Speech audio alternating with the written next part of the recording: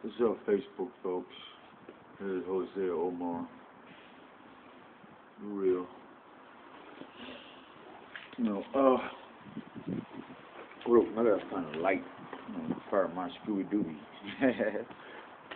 The only thing to keep motherfuckers sane. But there's some weird stuff going on, right? Ha, got it. Hold on. Watch the clouds for a minute.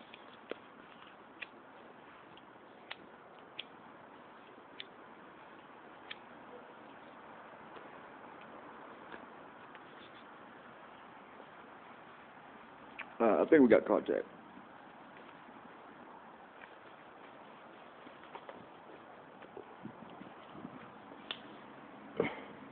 Share experience with you guys, man.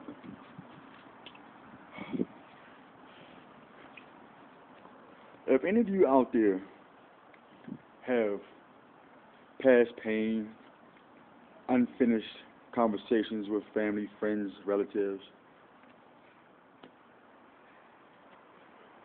it's imperative that you free yourself. Let me get this right. There we go. Free yourself first, so that nobody has anything truth to say against you. Truth should never be used as a weapon. Truth would always be used as a shield or a force field. That's what truth should be used as. Not as a weapon, like cause I'm right. We can say and stand up in the truth, but never to hurt nobody. So we found out about this recently. Well, we always known this. When I tell a person, you're hurting me, that doesn't mean that I'm weak or I'm strong. It's just letting you know this is not cool. And then they keep doing it, and you go to them and say, excuse me, even though you might have did it a different way, but what you're doing is not cool. And they keep doing it, and you go to them, you might have to raise your voice just a little bit, maybe get their attention. Nothing violent, but just try to get them aware, because maybe they're so high in anger or high in vainglory that you have to get up there with them, called a shouting match. Now I'm thinking a shouting match could be two things: one of competition or one of jousting. Like practice. Joust is a practice. Competition is to win something. Selfish. I got to win. That's competition do. And so as I looked at these words from this experience, I said, am I in competition or am I jousting? Truth is, America, we love to joust. Because we all grow from jousting.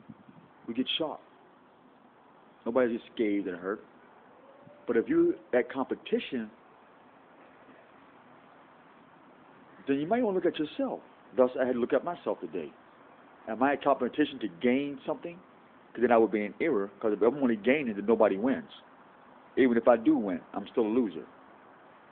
But if I'm practicing for a bigger thing that everybody can enjoy, then we all win. Even if I win and you're not there, you still win. Because the energy makes it so. I don't have to be there. That's divine. That's gangster. Competition, selfishness. But for those of us who's on the jousting side, be mindful of this. Let these people know, don't talk in third party. Meaning, if I say part of this pain is from back then, it doesn't mean from the past. It means it's still there and it needs to be justified and fixed right now. And then that person calls somebody else and say, well, wasn't I doing this and this and this and this and that at that time? That's irrelevant what you was doing at that time. Because obviously the pain is today, December, I think 6 or 7. Time is my friend, so I don't keep up with him. So, that's what we mean by third-party witnesses. That don't work. You need to witness now of the conversation of getting over that current pain that started in the backyard. or in the past. So a future can have healthy soil to plant positive energy in. And even if the soil is healthy, if you happen to make a mistake or plant the wrong seed, at least you'll know the difference between what is healthy and what is a mistake in your field of dreams. Or your actual field in your backyard or something. Or your kids could be a field. Your family is a field. Like force is a field. Gravity is a field. You know, sun rays have its own fields. And there's many fields. Clouds, look up, there's a bunch of clouds. They got fields. Peak game. Look at those fields.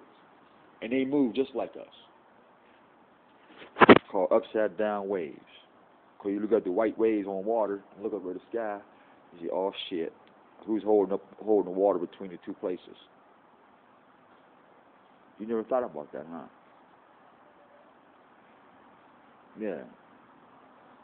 Water up, and there's water down.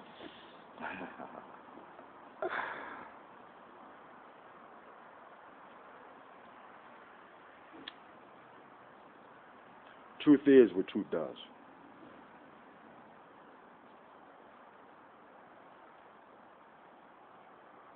And love, you know love by its fruit. And you know where love comes from by the tree that fruit fall from.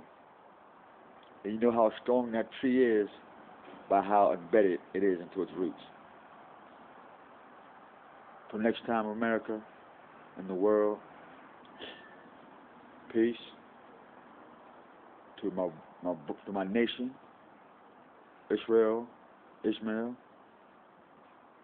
may the crescent and the six-pointed star rise again in peace and unity, and that we may teach these people that we are good neighbors first,